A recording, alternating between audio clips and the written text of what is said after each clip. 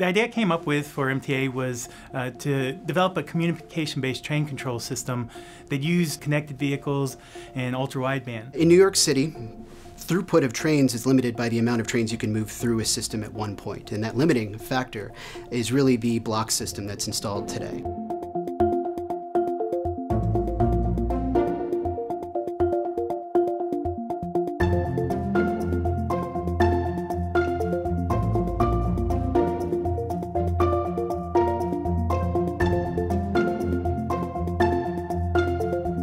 With a traditional CBTC system, cost and the time required to implement the system are both prohibitive factors. Current CBTC systems require all train hardware, wayside hardware, back office hardware. This ultra-wideband technology, it's a very small device. It's a chip-level set device that only takes 2 watts of power. With this approach, you don't have to do all the wiring that you have to do with the other communication-based train control system.